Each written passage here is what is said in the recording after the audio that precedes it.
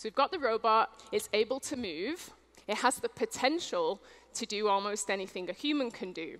So now we make it do everything a human can do using a teleoperation system. And what this consists of is a human puts on an array of different technological artifacts. It could be an exosuit, but it could be something as simple as hand controllers or even a keyboard-mouse interface. And with UI advancements and very clever control techniques, you can make the robot move in a way that's perfectly analogous to what the human is doing. When the pilot's head moves, the robot's head moves, and you get this really immersive experience that you are actually the robot.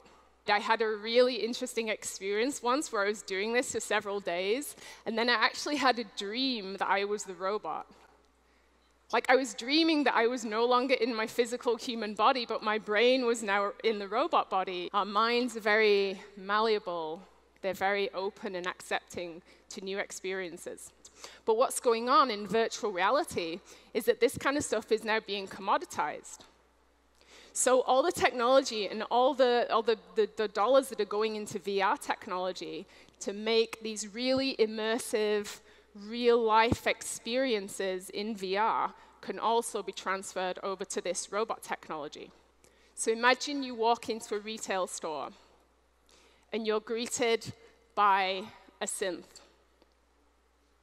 And that synth knows who you are, because you've been in there before, and robots can have an eidetic memory.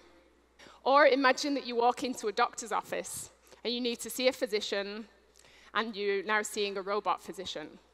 So that robot can provide to you, it can have all your medical history, it can provide you with a physical exam because it's a physical robot, and because it's got that human social interaction touch, it can also provide services such as counseling and therapy.